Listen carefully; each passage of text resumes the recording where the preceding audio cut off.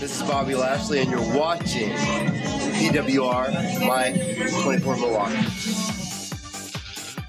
This week on the Pro Wrestling Report Prime Time, we've got part one of an interview with Bobby Lashley, be the booker for the main event of Ryback versus CM Punk at Hell in a Cell, and the latest from WWE and TNA, along with this week's Star of the Week. All that and more coming up right here, right now, on the Pro Wrestling Report Prime Time, Saturday night.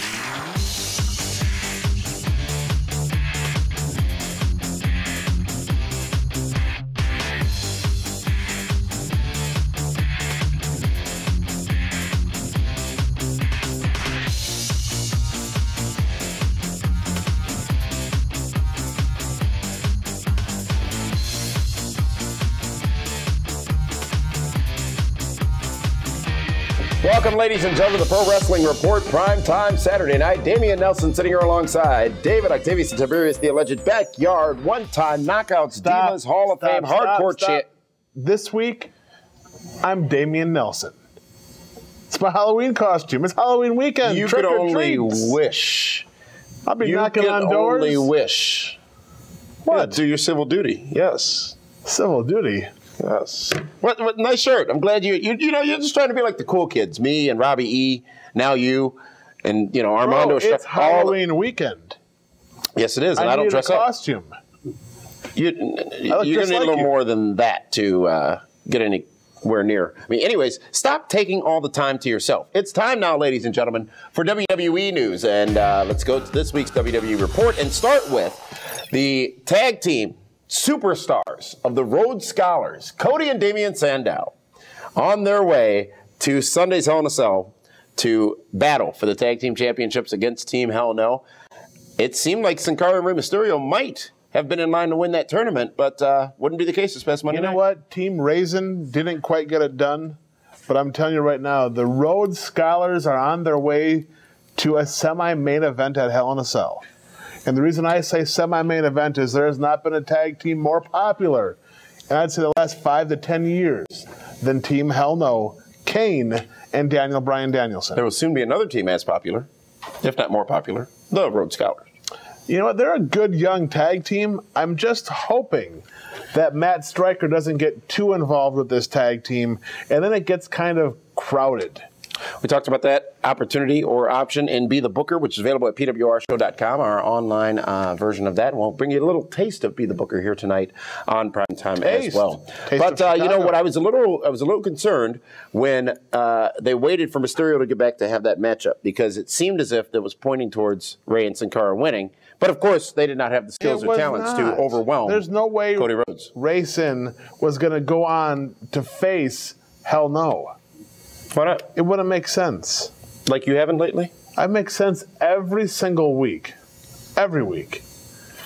AJ is no longer the general manager of WWE Raw. She has been removed due to a scandal of the allegations of inappropriate behavior between her and, we would find out from Vince McMahon later that night, John Cena. You know, it's a good thing that some of the employees of PWR don't fall into those same set of guidelines and rules. What do you mean?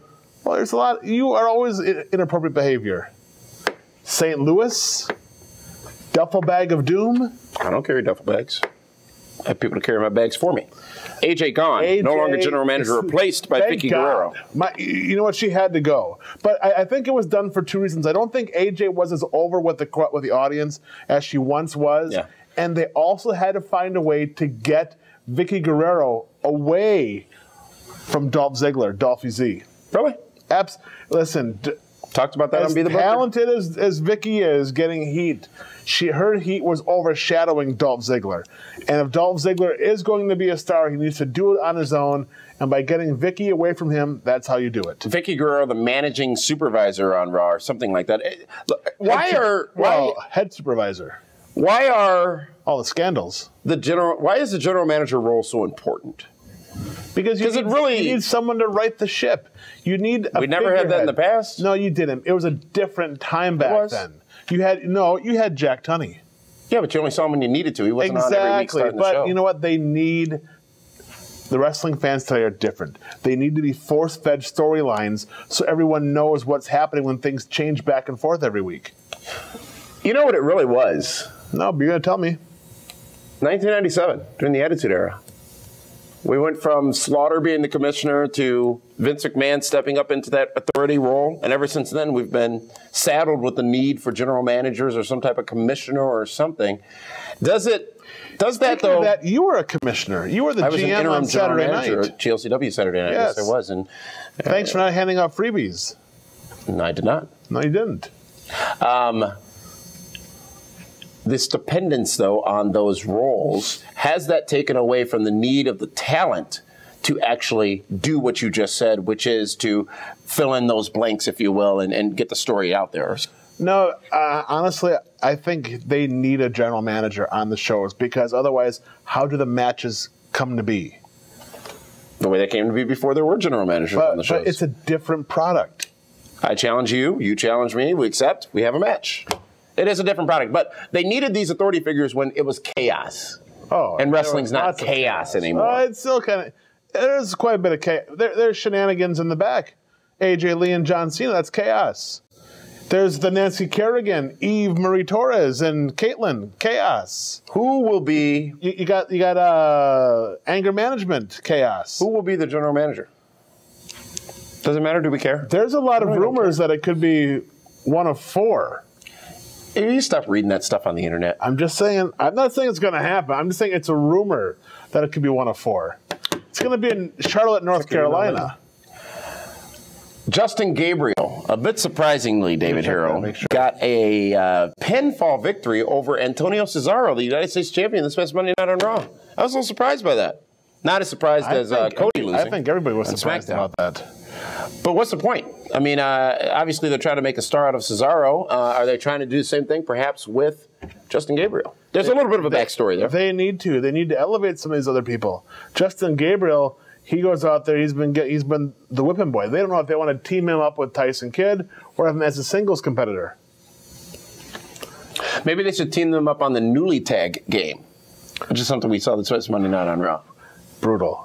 When you have other talent in the back you could use to fill that time with, and you decide to do it the defunct game show, I'm just happy that the intellectual, that Cody Rhodes and Damian Sandow ended that segment and put it into. They refused to participate. See, they're real stars. They're there to wrestle, not have a comedy act. Your buddy CM Punk, David Hero, recently did an interview with our friend Arda O'Cal of The Score up in Toronto, Ontario, Canada, speaking about his matchup this Sunday with Ryback at Hell in a Cell. And a lot of people, including you, have said that he probably isn't very happy about that pairing. But he said this, and I quote in regards to that: "I'm glad, actually. I think you take a look at Ryback, and he's your typical WWE wrestler. He's what Vince McMahon likes. But conversely, my choice was John Cena or Ryback. Cena's had shot after shot after shot. To me, the change I talked about a year and a half ago was about new people stepping up and getting shots. So I'm excited." Got me choked up there. All these guys from Chicago talking about change. It's something new, it's something different, and I can sink my teeth into it, end quote. What do you mean all these guys from Chicago talking about? CM Punk is from Chicago. Yes, indeed he is. Yes, he is. At least he's been talking the same way for the last several years, as opposed to changing the story every 20 minutes, depending on what he thinks you people want to hear. What are your thoughts on CM Punk's comments about Ryback and the fact that he's actually looking forward to it? It's new. It's somebody else. What is he going to say? Ugh, I don't want to wrestle Ryback. Punk would. He would, but he can't now. He can't say that in a media interview. He can say it behind closed doors all he wants. Perhaps he'd have to clean it up like Chris Jericho did when he said that CM Punk is just about done drawing in WWE. Chris Jericho took to Twitter to clarify by saying, and I quote, "Let me clarify, CM Punk is already a money-drawing, ratings-drawing, massive star.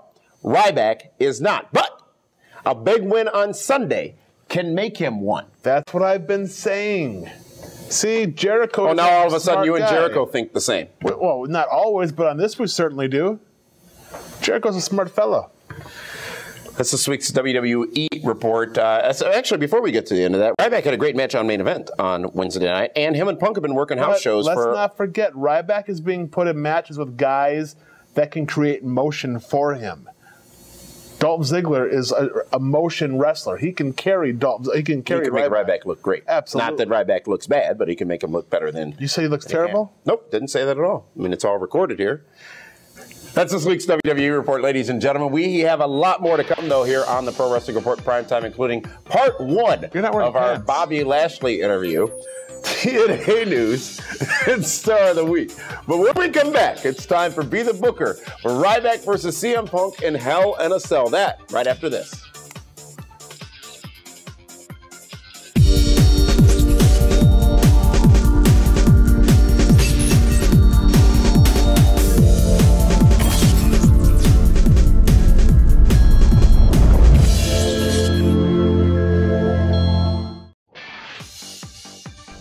Welcome back, ladies and gentlemen, to the Pro Wrestling Report Prime Time. We're in the sterile room now, David Hero, in the white room at the whiteboard for Be the Booker. Be the Booker for this Sunday's WWE Hell in a Cell on pay-per-view. And we talked about the matches yesterday in a special episode available at pwrshow.com. But all of these were discussed. Don't let them see this. Well, we're going to go ahead and recap for him. For the Intercontinental Championship, David Hero has selected or said he would book Kofi Kingston to win that matchup and retain that championship. He would have either Team Hell No or the Rhodes Scholars walk out with the tag team championships. Go to the website, check it out. Very, very detailed thoughts. Sheamus retains the World Heavyweight Championship over the Big Show, but does not leave as the World Heavyweight Champion. No way. I believe Dolph Ziggler, Dolphy Z, will cash in that briefcase and defeat Sheamus to become the new World Champion. Randy Orton defeats Alberto Del Rio in yet another matchup, a matchup that will no doubt be tremendous, but again, yet another matchup. Eve retains the Divas Championship over Caitlyn, and now it's time, David Hero, to talk about the main event. The main event in Hell in a Cell. It is WWE Champion CM Punk one-on-one with Ryback, who wants to be fed more, and you've been very vocal over the last few weeks about this matchup, about Ryback, about CM Punk. So, David Hero, how would you say is to make this match happen? Sunday at Hell in a Cell, CM Punk defends his championship against Ryback. If the WWE wants the payoff they've been waiting for, if they want to elevate and make a new star, which they desperately need, Ryback, who I cannot believe I am saying this, will go into the WWE Hell in a Cell main event and have a 3.5-star match with CM Punk, because the heel will always carry the babyface. In this case, he's going to have to. And Ryback should and would leave the new WWE champion in Atlanta, Georgia, to fireworks, to applause, to feed me more chants, to everything you could possibly imagine for a new young star right here. This has potential to be Goldberg Hogan. What? Yes, it's the same scenario. The undefeated stud goes into Atlanta. This is not Nitro. It's not the Georgia Dome. It's not, but it's similar. And CM Punk, who is, I guess you could say, the Hollywood Hogan right now, correct? He's loved and hated. Getting wrapped up in all that. Ryback is cheered and loved, goes in, hits the shell shocker on Punk. If they don't do this, Damian Nelson, then you know what they should do? On Monday morning, if Ryback is not the new champion, release Ryback. Because everything they will have done at that point will have been for nothing, and he will mean nothing because he will have lost. So you want to see Ryback take on The Rock at the Royal Rumble? That's your dream matchup in January. Because that's what you just said is going to happen. I'm not saying he's going to take on The Rock. What I'm saying is let him beat CM Punk tomorrow night. CM Punk can then beat Ryback at Survivor Series or at the December pay-per-view. It will make CM Punk a stronger champion. 340 days. It means it's just a number. It means this isn't Aaliyah. Did you forget it's a work? No, I didn't forget. What I know is what they've been trying to get me to believe, which is that CM Punk is one of the longest reigning WWE champions of all time, and that streak that matters. He's barely in the top 10. He's in the top 10. Barely. But he's in the top 10, so of all time. Here is the thing. They would not be telling us like how long days. He's had that title. They would not be talking about the matchup with The Rock at Royal Rumble if they were concerned about this short-term gain that you are predicting, which is a hot shot. You are saying they should hot shot this Ryback thing. No, it's not. Yeah, you are, because you're saying create and make him a transitional champion or a title holder, or placeholder, if you will. By making him a transitional champion elevates him to a bigger star. And then he still loses the belt. He will be no further along, whether he loses tomorrow or loses in a month. He'll be much further along because he will have defeated the WWE champion. Whose title reign doesn't matter, you said. I don't care about days. It's all about the moments, and this could be a humongous moment for Ryback to be a new star going in to 2013. It's temporary. Why are you so short-sighted? I'm not. Why am I so short-sighted? Yes. You're looking at this for a one-night. This is a one-night stand. No, that's basically what you're looking for with Ryback. No. You're looking for Ryback to win and Punk to lose. Why? I still don't see the why. Ryback can keep the belt for 2 months. Punk will be too damaged. No, he won't. Punk be too cannot damaged. be damaged. He can be. Punk has had without the title. matches. What does he have? Punk has had his head shaved. Okay, he's lost to Rey Mysterio. He's been knocked out by Big Show. Previously he's been put in every awkward spot there is. Ryback can beat and should beat CM Punk. If not, Ryback is finished. We talked last week about making this interesting. Absolutely, I'll make it interesting with you. If Ryback wins, I'm already wearing the Damian Nelson Halloween costume. You like Mighty Mouse, right? Sure. Here I come to save the day. If Ryback wins, yes, this match on Sunday, sure, I will get a tattoo on my arm. Okay. Of the little gimmick logo thing, your Superman thing or whatever. Okay. If Ryback wins, because he ain't going to win. That's how confident I am confident in that. I am confident in November 6th. I am confident in the Royal Rumble. So you'll get a Superman tattoo if Ryback defeats CM Punk. If Ryback wins the WWE Championship on Sunday in Hell in a Cell.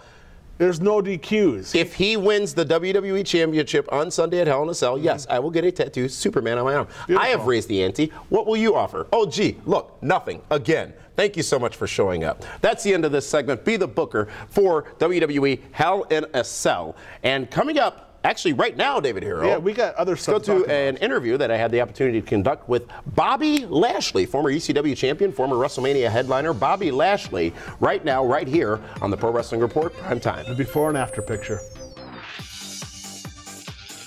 Hello, folks. Damian Nelson here with Bobby Lashley. Bobby Lashley, welcome to the Pro Wrestling Report. How are you, sir? I'm fabulous. Fabulous? Fantastic. I understand you've been lacking some sleep lately. Are you rested? Are you ready for this? Because I got hard-hitting questions for you. You know, this is a new little season for me. I've been doing the independent scene, and yeah, I haven't got too much sleep, but it's cool. I can roll with it. Well, tell everybody what you're up to nowadays. You talk about doing the independent scene. We know that you've been getting into the MMA world as well. And just update everybody as to how that's going with your track on the MMA career. I like fighting. So fighting's cool. I just, fighting for me is kind of a hobby. I shouldn't say that to everybody, but no, I enjoy fighting. I love fighting. I own a couple gyms, so with the gyms I train all the time. And I get other fighters prepared, and then every once in a while I get a call. I think coming up pretty soon I got a pretty good deal that I'm gonna lock in, and then I might be fighting full time or I might be wrestling full time. So right now I'm honing my wrestling skills and I'm continuing to train for fighting. So whichever one we decide to do, I'll be ready for it. Now I said I had hard-hitting questions, and this question need be asked because I know most recently when you're on the national scene in professional wrestling, you were with TNA, and part of the whole deal was you were going to be doing both MMA and pro wrestling. If you had to make a choice, Bobby Lashley, mixed martial arts, professional wrestling, what decision would you make right here, right now? You know what? If I had to make that decision, I would wholeheartedly, 100% choose. Are you in? You okay? Sorry about it. Yeah, that's what I would choose. Nice. What? I didn't realize you leaned to the right.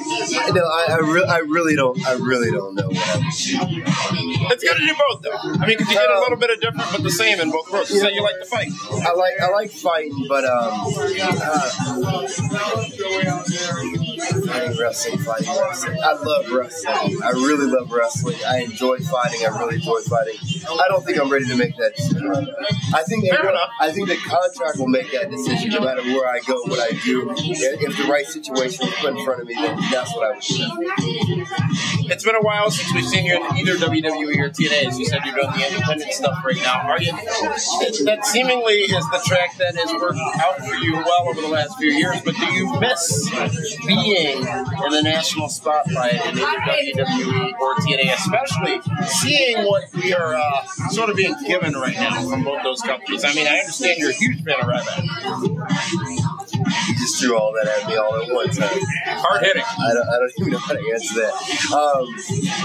To be in the spotlight, I think some of these people, some of the hype needs to be challenged. So I think there's a lot of people on the outside that if they brought in, we would see if they're as great as they actually were. Some of these people out there. And actually, a little kid today asked me about Ryback. I'm a big fan of Ryback. That was Linda Kay.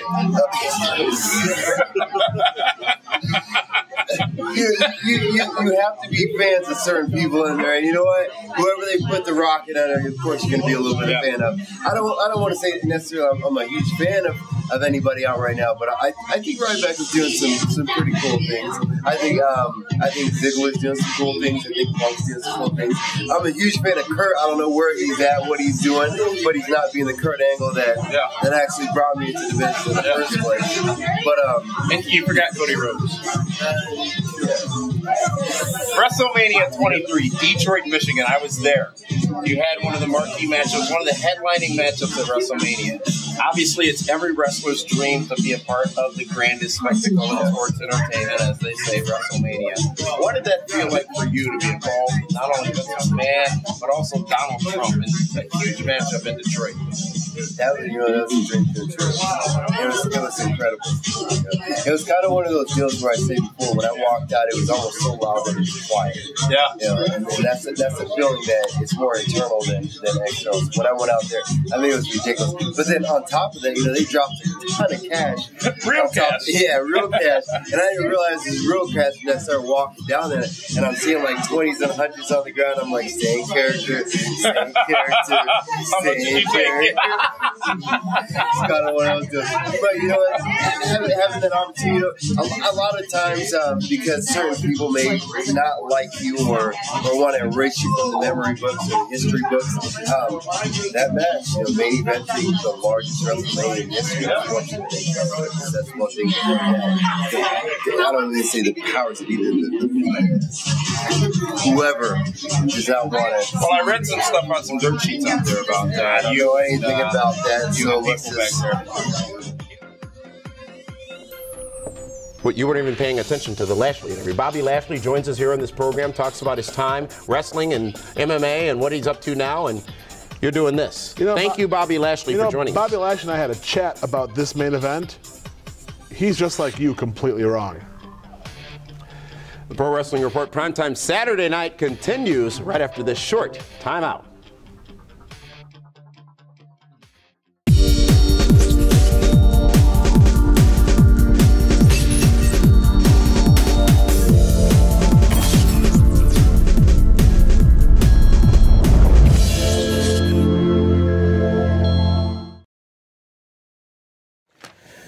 Welcome back, ladies and gentlemen, to the Pro Wrestling Report, prime time Saturday night. And wow, you still think that it's going to be Ryback winning on Sunday. I will get a tattoo.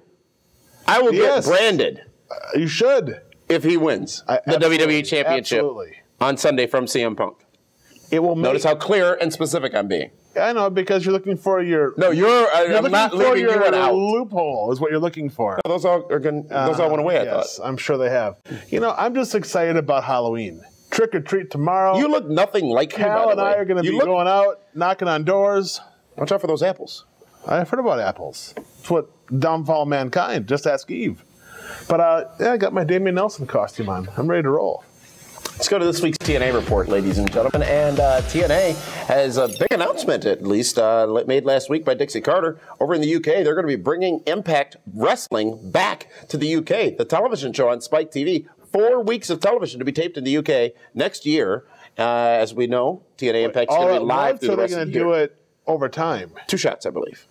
Two episodes, I understand that your good close personal friend Jeremy Borash lives in the UK, and he's been facilitating a lot of this stuff. He does a lot of good work for them over in the United Kingdom and getting a lot of this stuff up and running. He's always rolling. When they went to the UK last time and did Impact, it was probably some of their best episodes that they'd ever done, just because of the atmosphere. Let's hope this time they have a full roster over there.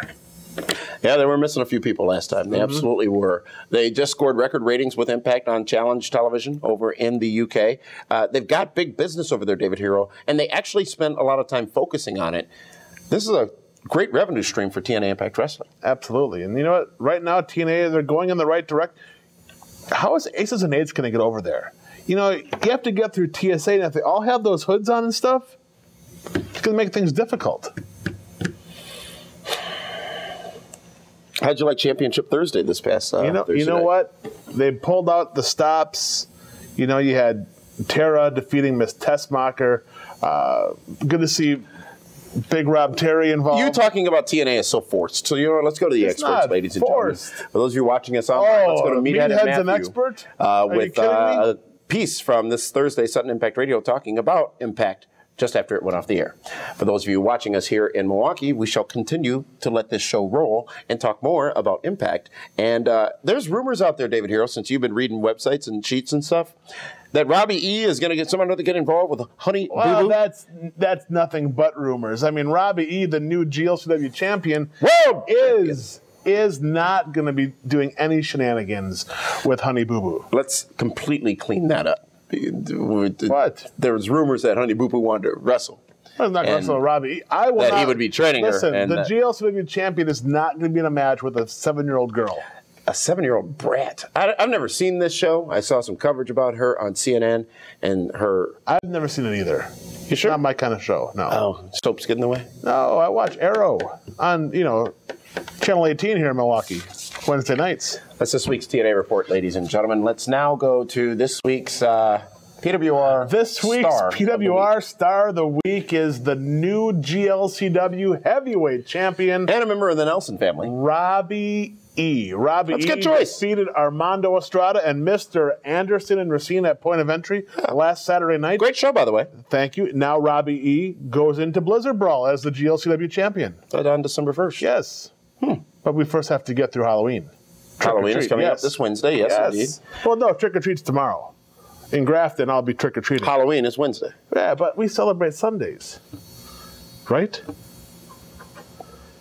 I don't know when you celebrate and what you celebrate, nor do I care. I need the microphone so when I go from house to house, they know who I am. I need the PWR show mic.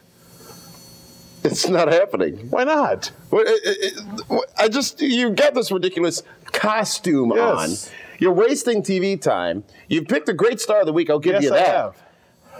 Here, you can put on a costume. You can be a mummy. You can put this on, wrap that around you, whatever. Now I know why you don't think I'm you. I forgot the other part of the costume. There. Now I'm Damian Nelson.